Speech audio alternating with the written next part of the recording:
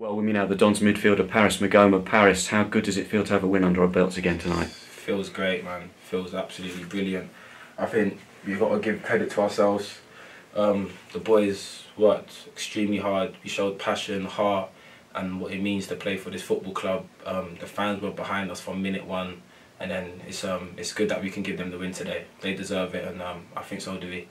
Not to be too disappointed about it, but I mean, the first half, did we start a little bit slow to pick up from? Yeah, I think when we came in from the first half, and we spoke to each other, and we told each other that we have to have more of a tempo to our game, and then literally as soon as the second half started, I think everyone could see that we was more lively, more energetic, and then that got us obviously the first goal, and then after that we didn't just want to be like, yeah, let's just settle for a draw. We kept going, and then we pushed on and we got another goal. So it's I think we need to learn how to start the game better, but at the end of the day we won 2-1, so it's a good result. 2 more goals for Josh Davison as well. Yeah, no, he's been excellent in and around the building, on the pitch. I think everyone can see that he works hard. He works hard. He works his socks off, and I'm very happy that he got his 2 goals today, because he deserves that as well.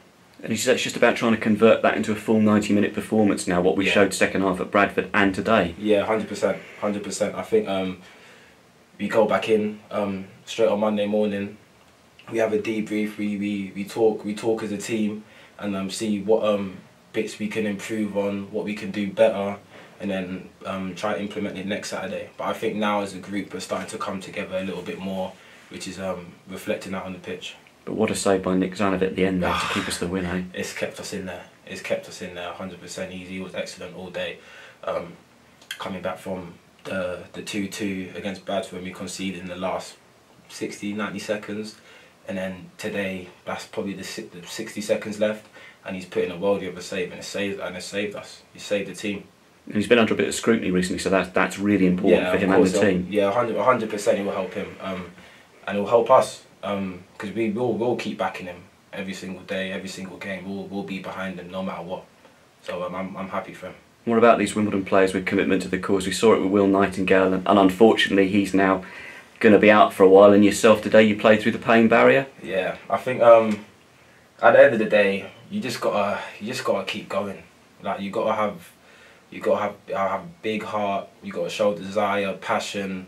Because yeah, from minute one I was hurting, but at the end of the day, you're playing for 5,000–6,000 people. You're playing for your family, your friends. You're playing for everything. You're playing for your career. So you just gotta work through that.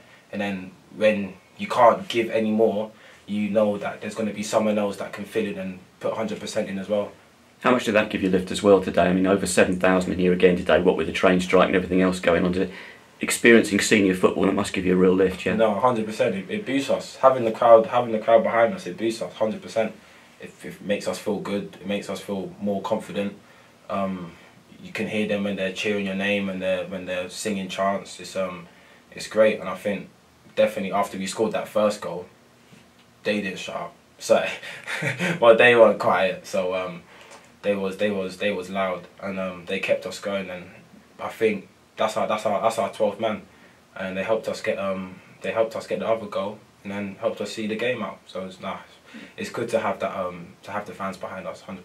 But we really had to graft for that as well, because they were bringing on some big men towards the end of the game, weren't they? Yeah. They were there. They brought on, I think, two big strikers, was it? So it was a test of character, I'd say, today.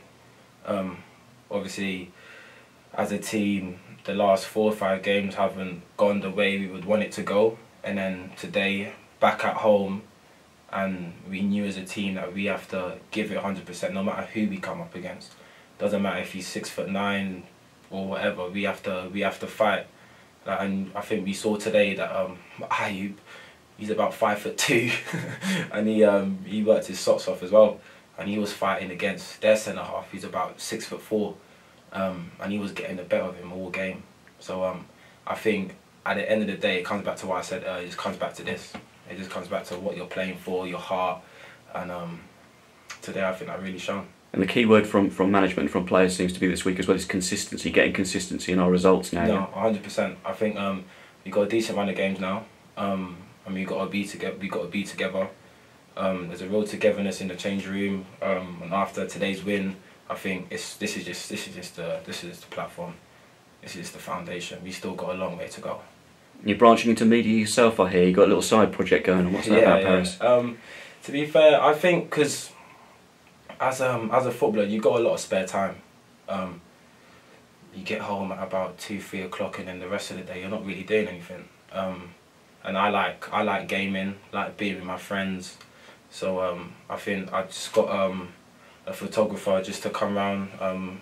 Lorenzo, his name's Lorenzo, and he just films around, and I just everyday life really, like what I'll normally do, but it's just someone's there just filming me, and then it's more about showing my journey to everyone else, because it's never always easy. There's always going to be ups and downs, and I want people to see that. So it's not like everything's just luxury, because there's not. There's a lot of hard work and sacrifice that goes behind it, and I think that's what I want people to see, more than just seeing what they normally see on social media, where everyone's living the high life, but it's not always like that.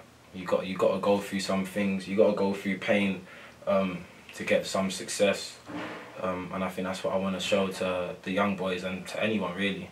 He's going to have plenty of good material for this weekend, isn't he? 100%. 100% you'll have good material for this week. Paris, well done tonight. Thank you.